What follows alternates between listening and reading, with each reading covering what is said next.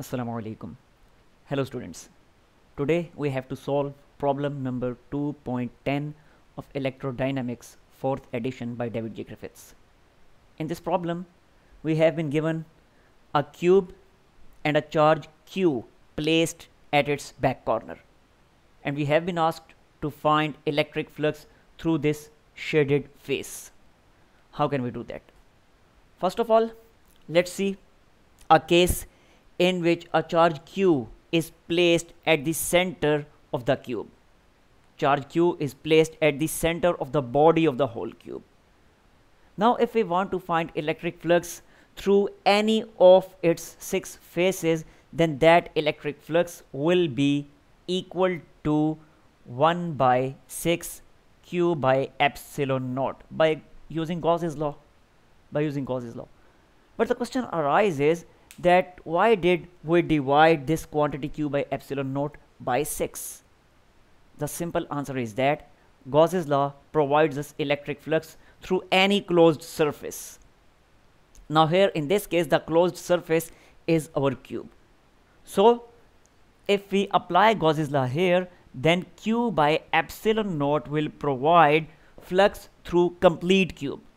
It will provide flux through complete cube because here in this case this cube is our closed surface. That's why Gauss's law provides in this case the flux through our complete cube. But if we want to find the flux through any of its 6 faces, then definitely it's pretty clear that our cube has been divided into 6 faces.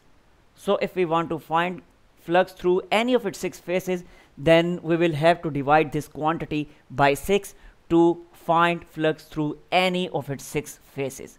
So flux through any face will be equal to 1 by 6 Q by epsilon naught. Okay, let's say this is our face across which we have found here flux. So this is the flux across this face. Now if we want to find flux through this face, then we cannot apply the same concept here.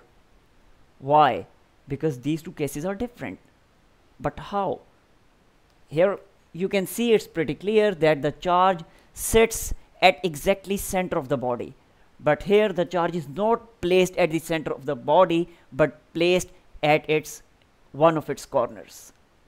That's why we cannot apply this concept here. Then what should we do? We can apply a simple trick here. We can put a cube here, then here, then here, and similarly for 4 other cubes, 4 more cubes at its back end. And by doing this, we get the arrangement something like this. Now it's clear that our charge Q is exactly at the center of the body of this large cube. Now we can apply that concept here.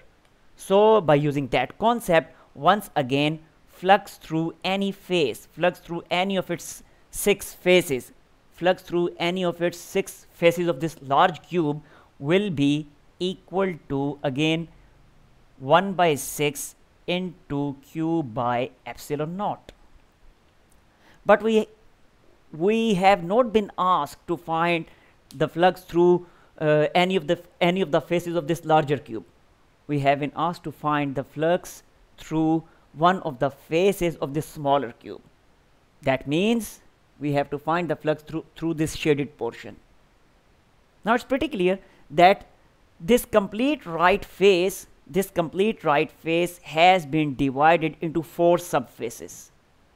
So if we want to find the flux through this shaded portion, we will have to divide this quantity by 4. Okay, this is the flux through right face and flux through any of the face, but specifically we can say that this is the flux through right face, this larger right face. Okay, and this larger right face has been divided into 4 subfaces. So the flux through that shaded portion, the flux through that shaded portion will definitely be equal to 1 by 4 into Q by 6 epsilon naught, and then it comes out to be Q by 24 epsilon naught. So the flux, our required flux through this shaded portion is Q by 24 epsilon naught. Okay, hope it's clear. In the next video we will be doing problem number 2.11. Goodbye.